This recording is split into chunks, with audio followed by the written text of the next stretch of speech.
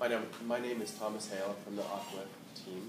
My team members are Tommy, Tim, and Trent, and we have the very exciting voltage system. A little bit of what I'm going to go over. I'm going to talk about our system, go through the background, some of the things that we've already talked about in this semester so far, and then we're going to talk about the proportional controllers, and then I'll end with the conclusion. Here is a block diagram of our of the system. We have the input going into the system to give us the output. And here we have a picture of the motor and DC generator, and then the lights that give a visual representation of what's happening.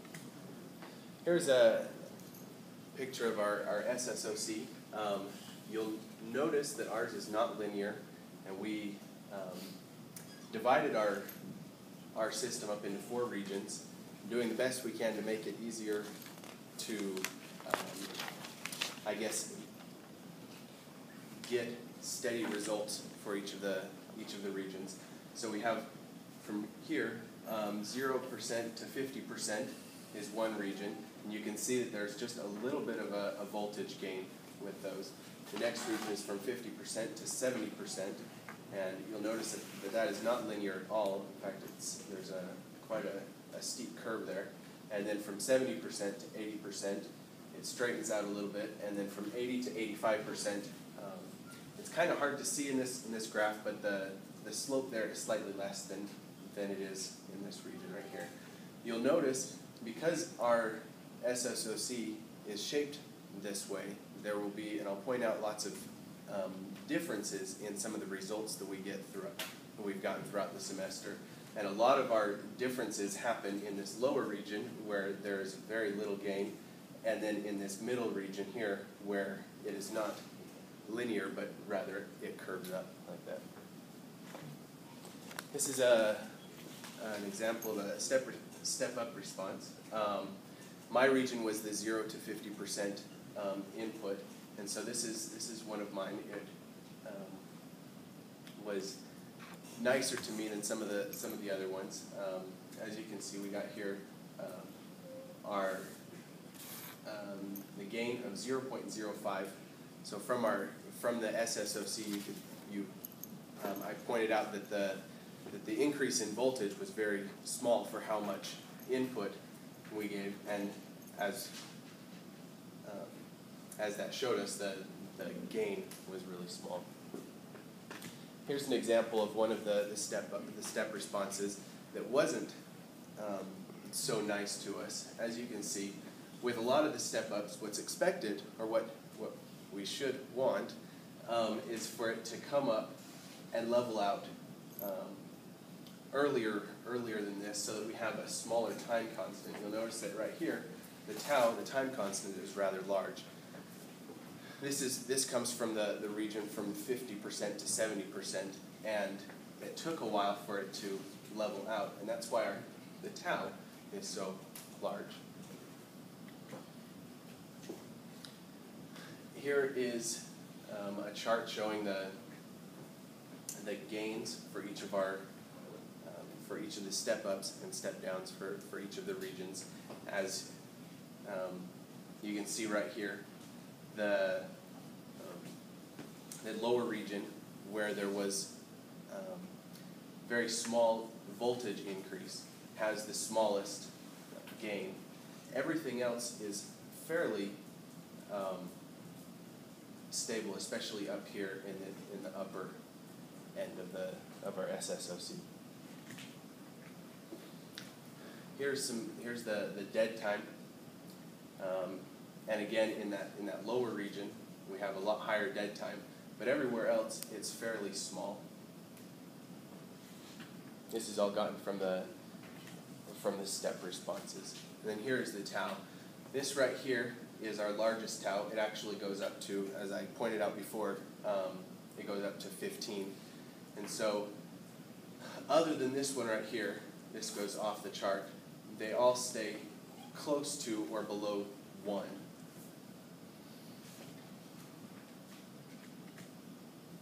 Here's a picture of the sine waves. And then from that, we got our Bode diagrams. It showed us where we got the KCU and the FU and the K.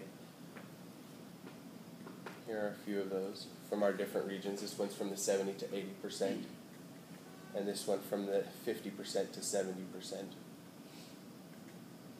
Here are some of the results from those diagrams that we got.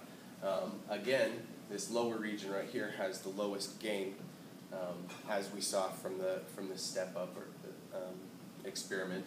Everything else was somewhat close to each other.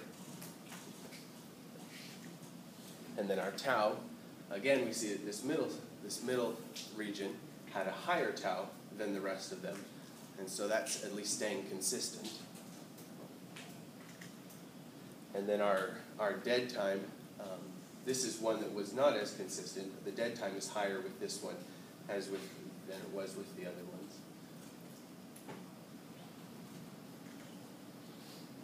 Going over to our root locus plots, all of the Kc values are percent per volts. And so we have here the different Kc values at 0%, 45%, 70%, or sorry, degrees as you move up, 70 degrees, 78 degrees, and then 90 degrees. And you can see that as the angle increases, the Kc value increases. So that previous one was, this is from the 0 to 50%. Here's from the 50 to 70%, the 70 to 80%, the 80 to 85%. And then here's a chart showing all of the Kc values that we got. In the lower region, where the K was the smallest, our Kc values are the largest, something that I found interesting. But other than that lower region, they stayed pretty, the Kc values stayed pretty low. But as I pointed out with the root locus plot, as we move along, the Kc values do increase, and that happens with each of the regions. Moving on to the proportional controllers, these are taken from my region, from the 0 to 50% input. First, we have the critically damped, which is, you can tell that it's the critically damped because there's no oscillation at all. It goes up and stays steady from there on. There's no overshoot, but there is a lot of offset. So the Kc value of the critically damped is 6.1, and we have an offset of 1.5 volts. It took about one second to settle. And then the 1/500th decay, my Kc value is 18% per volts. Took once again about a second to settle, and with an offset of 1.1 volts. Staying with the same region, 0 to 50%. This is 10th decay, Kc value of 46% per volt, and the settling time of about 1.5 seconds, so it took a little bit longer to settle there. And the offset is lower, 0.6 volts. And then the quarter decay, you can see that there's a lot more overshoot. Kc is 61% per volt. A settling time of 2.4 seconds, and an offset of 0.5 volts. And then finally we have the marginal stability, the ultimate. My Kc value for that was 93% per volt. It never settles, it stays oscillatory the whole time. And the average offset, though I don't know that you could really claim that it averages out, but the average offset of all that is about 0.3 volts.